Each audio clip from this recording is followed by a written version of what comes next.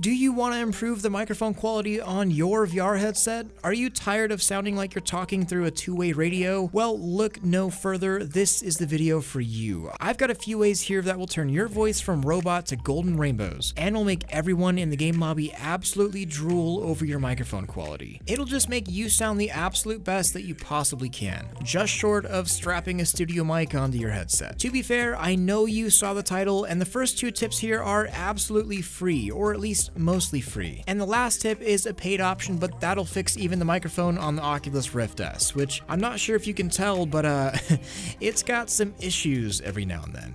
And soon it does this.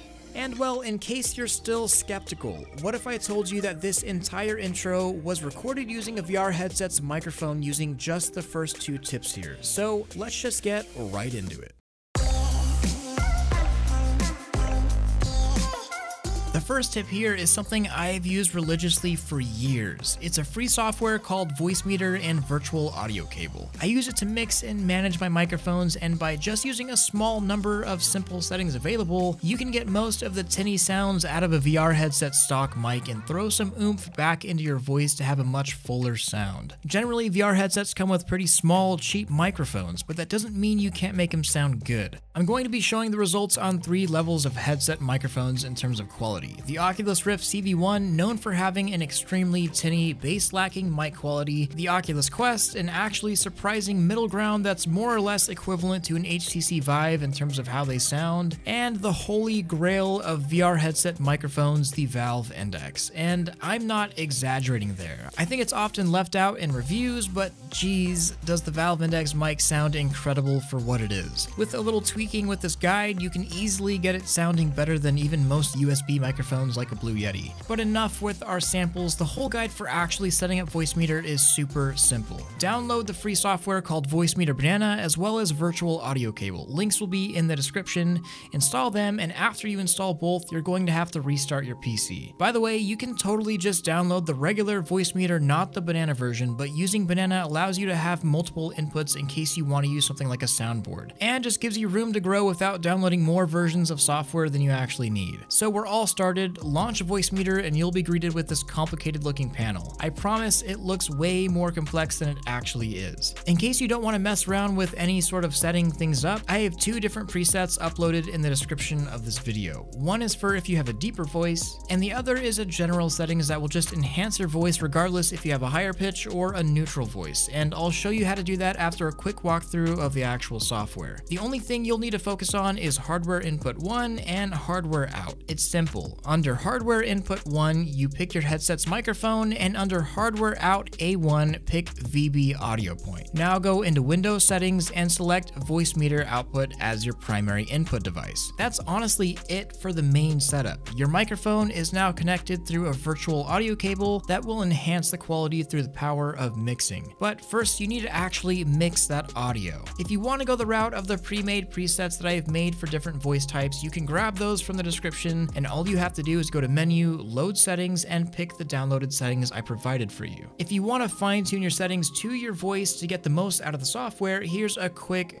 rundown. This little square called IntelliPan allows you to change the color of your voice. Very basically, up is more treble, down to the left is more bass, and down to the right is more medium. Up and left is more echo, which you don't necessarily want, so stay away from that direction. And this is mostly how you reintroduce the bass that you lose from the tinny or low quality mic, and we reintroduce it here. This knob is a gate effect that introduces a small noise gate for your microphone so it's not constantly on. And next we're going to be using fader gain. To put that simply, increasing the gain here makes your mic's signal louder. And by tweaking those settings or adjusting the ones that I gave you to use, you can get your microphone to sound significantly better. This actually works on any microphone you have connected to the PC, whether that's a fancy XLR mic, a Blue Snowball, or a VR headset. All you have to do to change it is to change the hardware input to whatever mic you're using. I do this for whatever mic I have connected to my PC at the moment, whether that's my headset or my big mic or something else. So what kind of change can you expect here? Well,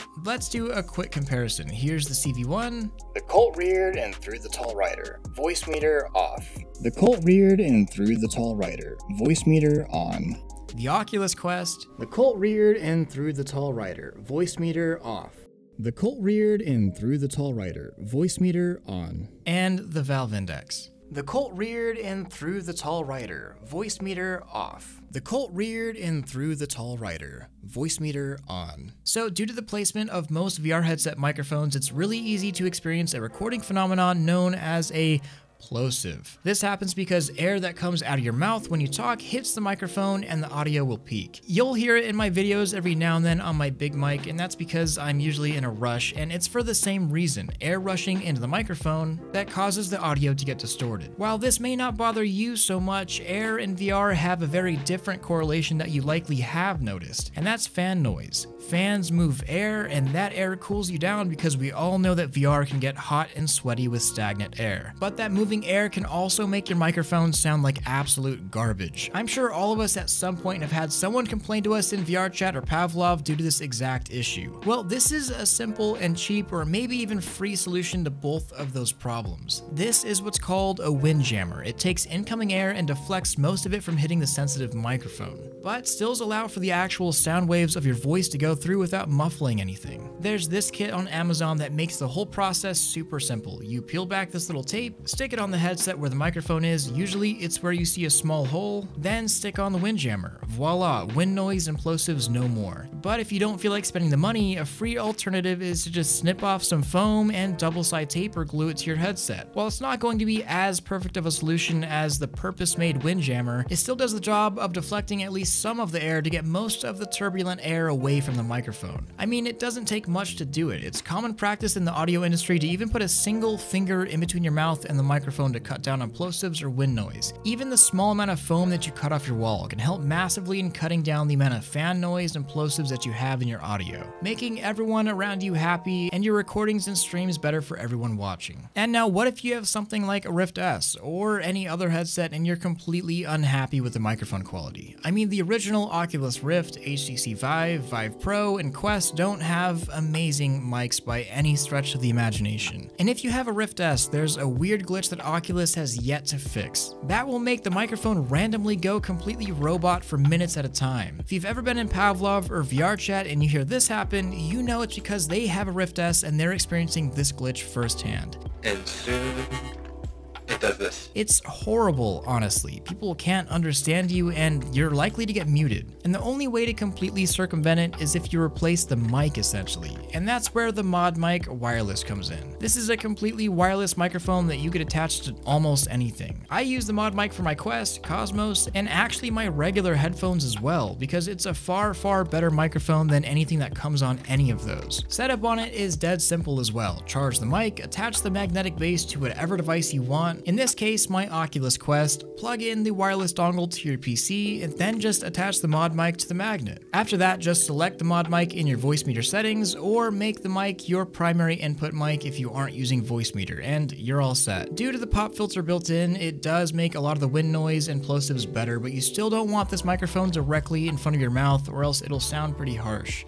While this is the only real paid option here, it does give you a lot of flexibility to use this mic on almost anything that you own. And like I said, replacing the microphone on the Rift S is just about the only way to fix that gigantic glaring issue that it has of that robot mic. The Mod Mic Wireless does run around $120, but it gives you the best quality upgrade for the money that maintains a wireless nature. Plus, like I said, you could use it on almost anything for mobile high quality mic. So if you're one of the lucky few that has a valve index, I want to elaborate on just how nice this mic actually is. You don't need to replace the microphone by any means. The only thing you really need is a Windjammer or pop filter and to mix it with something like Voicemeeter. This video is recorded on my $600 mic setup, and this is recorded using my Valve Index microphone. So you want to improve the microphone quality on your VR headset. That's absolutely incredible. I bring this up here because if you're an aspiring content creator or streamer and you like having your own voice sound juicy, saving up for an index for the mic alone might be worth your time and effort. Not many people make a big deal out of it, but I think that we should, to be honest. Moving forward, we should expect high quality microphones to be the absolute bog standard for VR headsets. None of this garbage robot audio glitch that so many Rift S owners have just had to deal with, and Oculus does nothing about. It's unacceptable. Moving on. Of course, all the tips I've mentioned here also apply to your regular microphones. If you have a Snowball or Blue Yeti or even a freaking Turtle Beach headset mic, you can do all these same steps steps to improve your audio. Use Voicemeeter to mix your audio. Keep your audio clean with a pop filter or Windjammer. And if all fails and you're still not happy, just upgrade the microphone. I will say a roundabout fix to using a mod mic if you don't have the money to completely eradicate that robot issue on a Rift S is to plug in and use a separate headset's microphone, like the aforementioned Turtle Beach or whatever you have laying around. It'll likely sound about the same and you should still go through Voicemeeter for optimal performance, but it is a cheap way to get the same job done. So we got some free ways, some cheap ways, and some not so cheap ways to improve the mic quality on a VR headset. By far, the most impactful is, well, the free one. Once you get the hang of the software, it becomes a must-have, and I've been using it daily for years now.